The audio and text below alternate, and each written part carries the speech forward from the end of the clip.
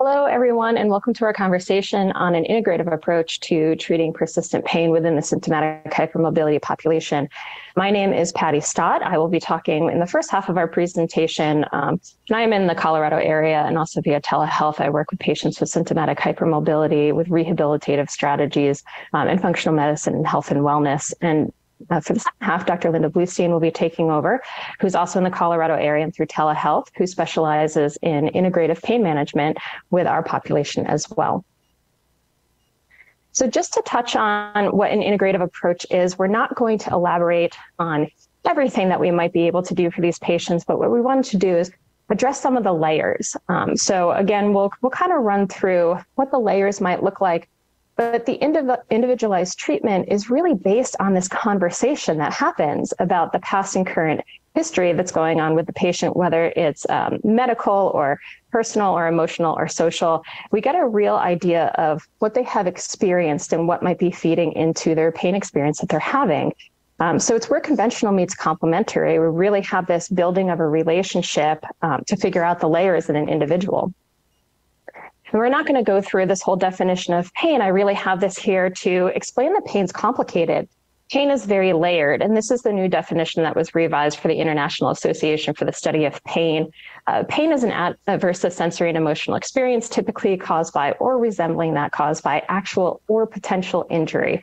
So this is really subjective. The important thing to understand is that subjective experiences are valid. They're actually a biological response in the body. And we have to remember that we have these layers that are feeding into the experience of pain. So especially when we have chronic pain or amplified pain or pain disorders, we have to remember these layers that are contributing to their valid subjective experience that they're having. There are different types of pain. There are some that we consider typical and then some that we consider atypical. And we certainly want to make sure that we're addressing the atypical patterns because that can lead to chronic issues for an individual. But nociceptive and neuropathic pain, we would expect these after an injury to the orthopedic system or the neurological system. And as those tissues heal, we have resolution of the pain that's present. However, nociplastic pain, that's our atypical response that we can have. And that's going to come from potentially changes in the pain system itself. The pain is real, but what happens is there's a communication issue during the translation of and the perception of what's happening in the body. And this typically happens with an underlying disease or condition. So those layered presentations that we see with this population might make it more common for us to find atypical pain patterns. With an integrative approach, we not only look at that localized pain where it's happening in each areas of the body, but we look at how those areas interplay with the other things that they're experiencing in different areas of the body, different systems, but then we also look at the patient as a whole. So we really get a good idea of, are we treating one thing, 7 things, or what would be the most impactful for the individual? And this could actually change and shift as they begin to progress through their healing cycle. This comes from an article that was just out this year that Dr. Linda Bluestein had participated in. This is an acronym that is meant to help sort out some of these layers. And we are going to go through these layers. We're not going to go through the specifics of each one because, as we noted, the integrative approach is really individualized. So what we'd like to do is just explain a little bit about each one of these topics that we have. These are great ones to go through with the patient and then to revisit over and over because what we are addressing primarily might change as they start to heal in one area and improve in one area and need more help in another. So this strategy, the MENS PEMS, I'll be going over the MENS, and then Dr. Linda Bluestein will be taking over for the PMMS section. This movement piece is really important, especially for this population. So the M stands for movement, and we really want to make sure that we're encouraging movement, but we also have to figure out a healthy relationship with movement for these patients who a lot of times have adapted with abnormal movement strategies because of pain or fear avoidance because of the pain that they feel with movement. So we really have to recognize that there is this dynamic relationship that happens with the nervous system, the movement adaptations because of pain, and that can affect recovery as well. So we have to remember that when we're talking about movement, we're not just talking about workout plans. We're talking about how can we make this therapeutic for the individual, whether it's a single motion or it's a a program that we're developing for them. We have to figure out what's the therapeutic movement for the individual that's going to make them enjoy movement and return to pain-free mobility. We have to know what makes them feel better. So here's the conversation piece. We have to have a conversation. What makes you feel better? What would you like to get to? What are your goals? Does the individual need support or some sort of bracing to be able to carry out less painful movement or ambulation? What do they enjoy doing? We want to make sure that the individual is enjoying what they're doing, or the goal is towards something that they enjoy doing and they have the motivation to get there. And then we have to know how they're currently presenting. Here's the conversation in the relationship again. We have a lot of protocols out there, but it really comes down to the individual and what they can tolerate. So it comes down to intention and precision when we're talking about movement. So is this individual starting with just 5 minutes of intentional breathing exercises that's going to help with core stability, or are they already doing a 30-minute Pilates class and we just need to make some modifications? So we really want to understand this therapeutic movement part of it. In their current state, what would be therapeutic to bring them out of this pain cycle that they're having? Education is key, the E in our acronym. Education, we talk about pain neuroscience education, and this really comes to explain to the individual the neurophysiological, endocrine, immune system changes that are happening. Why is their body responding this way with the central nervous system, causing these chronic pain reactions? So we try to empower the individual in understanding so that they really know what's going on in their body. We know that with patients that have chronic pain reactions or abnormal or atypical pain responses, that when they participate in pain neuroscience education, they are showing more favorable outcomes, positive changes in pain beliefs, and also improved pain coping strategies with the improving health status. So we're seeing improvements. Important in this population too, we see improvements in kinesiophobia and pain catastrophizing. And then a big takeaway is to understand that it's never one thing. And that's why we talk about these layers. We really have to explore what's going on as a whole. For pain neuroscience education is more likely effective if it's used as a paving strategy or a stepping stone for the additional appropriate therapeutic intervention. So if we lay this as a foundation, what can we then progress with that therapeutic movement or other things that could help improve the patient's situation? Nutrition, this is a very, very long topic in itself. So I really just want to express that nutrition is individual for so many different reasons. There's so many beautiful layers to go through, and that's why we really want these individuals working with a medical professional that specializes in this. We know that there's a bidirectional relationship between the central nervous system and the gut microbiome. So this can either help or harm an individual, depending on what they're putting into their system and what's developed within the gut. So we want to make sure that we are addressing nutrition to work on this pain and inflammatory control for the individual. The individual is going to need what they need depending on their situation. And this is where it gets complicated. We can't just throw one diet at them because we heard that it works well for everybody with the condition. There's so many layers that go into nutrition. We do know that if we're talking about pain control, there are certain types of diets out there, and the research is very limited currently on pain and nutrition. But when we're looking at musculoskeletal pain, vegan diets, caloric reduction, vegetarian diets, low FODMAP, and peptide diets might help with musculoskeletal pain. And then low carbohydrate and keto diets might help with neurological pain and inflammation and that sensitization piece. So just to understand that food comes with intention, that we can actually have positive influences. We just have to know what our goal is with the individual. There are so many different layers to go through. You know, we can just talk about general nutrition. Are we trying to keep the inflammation low for the individual? How are they with their processed foods? Are they staying hydrated? When they are taking in food, what's the nutritional value looking like with the foods that they can handle? And when and how are they eating, depending on if they're dealing with dysautonomia or any other gastrointestinal functional issues. Then we can look at the individual as well. So not just the general picture, but they're going to be different based on their genetics as to what they can tolerate, food sensitivities. We talked about the type of pain, and they might have different reactions with different foods. And then we have these other coexisting conditions like MCAS, SIBO, small intestinal bacterial overgrowth, motility changes that all come with their own diet that might be helpful. So what's wonderful is that there are a lot of different approaches. We just have to understand what we're trying to do in the body in order to reduce the inflammatory effects. Talking about sleep, sleep is actually something that S in our acronym it is actually something that can have a lot of impact, because we know that chronic pain syndromes are associated with when our circadian and biological rhythms actually lose their synchronization. So melatonin itself has analgesic effects. It can really help with pain and inflammation. It's been used with migraines, fibromyalgia, irritable bowel syndrome, anxiety, postoperative pain. So there's a lot of things that melatonin we know helps with.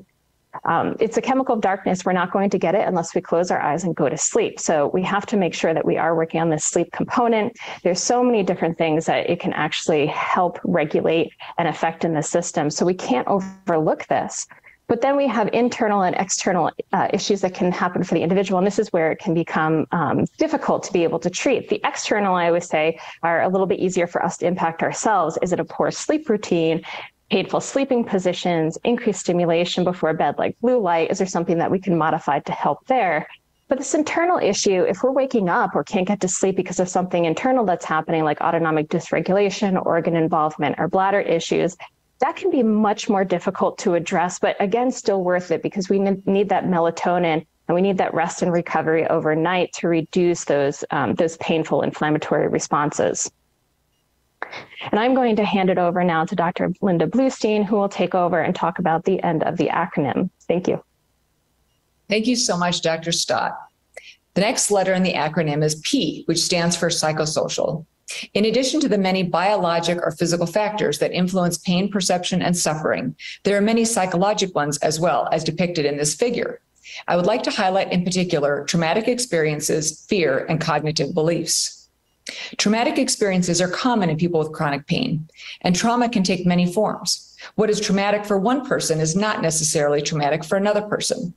People with both chronic pain and PTSD report more PTSD symptoms, pain, disability, anxiety, depression, and opioid use than those with one condition. And this 2023 paper describes a specific form of medical trauma with hypermobile EDS patients, which they refer to as clinician-associated traumatization. In particular, the authors found 80% of interviewees were immediately able to identify at least one particularly stressful encounter with clinicians.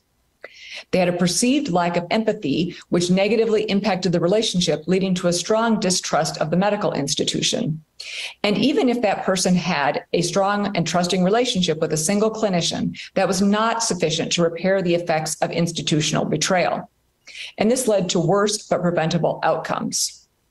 Beliefs are another important consideration because beliefs can predict chronic pain duration and disability. Beliefs are modifiable, therefore they are an important target for the treatment and prevention of persistent pain. Addressing unhelpful and erroneous beliefs on the part of both the patient and the clinician should be first-line treatment. The transition from acute to chronic musculoskeletal pain can be facilitated by unhelpful pain beliefs. And pain can best be considered a summation of a multitude of intermingled mechanisms with optimal treatment following an integrated biopsychosocial approach. Well, what can we do? We need healthcare reform so that patients are always believed and clinicians are better able to address complex patients like those with EDS and HSD. We need to take steps to reduce adverse childhood experiences and other forms of trauma. And we need to lessen mast cell activation because pain is a neuroimmune condition. We also need to reduce nervous system danger and increase nervous system safety. The next letter in the acronym is M, which stands for modalities. Pain in EDS and HSD is multifactorial, so different modalities will be effective in different people and with different types of pain. I would refer you to Dr. Stott's other presentation to learn more about modalities. The next letter in the acronym, M, stands for medications. There are no FDA-approved treatments for EDS or HSD. Therefore, all medications are off-label. We want to consider pharmacogenomic testing if a person has been responding unusually to different medications, as this can yield helpful information. Details about failed treatments matter. For example, was the titration schedule one that did not go well with the patient? Was it a problem with the dose, or was it a problem with excipients? Excipients are the inactive ingredients in medications that for patients with mast cell disorders are not inactive. We also want to keep an open mind to new trials. And patients and clinicians should both be aware of both the placebo effect and the reverse of that, which is the nocebo effect. If there is a trusting and positive relationship between the patient and the physician, that alone has been shown to palliate symptoms. And patients who perceive their clinicians as empathetic have also been demonstrated to have reduced levels of objective measures of inflammation, such as interleukin 8. There are a number of medications that have been studied for non-helpful or non-acute pain. I am not showing this list to overwhelm you, but to inspire hope. There are many different drugs that are in the pipeline and also existing medications which are being repurposed for non-acute pain. There are other medications that are not on this list as well. For example, there are other psychedelics like psilocybin that may have promise also. Well, why don't we just prescribe opioids? Although opioids are helpful with short-term intermittent use, they can cause problems, especially in those with EDS and HSD. They activate glial cells, which are crucial for brain development and nervous system homeostasis. They also activate mast cells, both of which contribute to the pathogenesis of chronic pain. Long-term use is problematic due to tolerance, dependence, opioid use disorder, and disruption of the endogenous opioid system, which is our innate pain-relieving system. It has been said that exogenous or externally administered opioids are like taking a hammer to the intricate patterns of neural activity regulated by endogenous opioids. Naltrexone is an opioid antagonist and in low doses can be helpful for persistent pain. At low dose, it has less affinity for the mu opioid receptor and instead binds to the toll-like receptor 4. It breaks the glial cell activation cycle and reduces cytokine release, modulating inflammation. There's a recent scoping review that demonstrated improved pain severity, hyperalgesia, physical functioning, quality of life, and sleep in centralized pain conditions, although there was a variable time to benefits. Adverse effects with low-dose naltrexone are rare and usually dissipate with time or slower titration. They can include vivid dreams, diarrhea, headache. Side effects rarely require discontinuation of the medication, especially if we consider excipient issues and change up the formulation. There's an apparent increase in efficacy over time, with eventually a large subset of patients seeing some benefit. We do need to discontinue low-dose naltrexone approximately 7 days prior to scheduled surgery when opioids will be administered. The body also has an endocannabinoid system. CB2 is expressed on microglia and regulates proliferation and migration of immune cells. Exogenous cannabinoids may reduce nociception or pain input, mechanical allodynia, and anxiety. Allodynia is when something that is normally not painful actually causes pain. We also need to think about CGRP antagonists. Calcitonin gene-related peptide plays a prominent role in central sensitization and is directly involved in hyperalgesia. Hyperalgesia is when something that is normally a little bit painful is a lot painful. CGRP plays an important role in inflammatory responses and migraine pain. Currently, these medications are mostly used for migraine. However, the molecule is ubiquitous, so potentially it's useful for other painful conditions.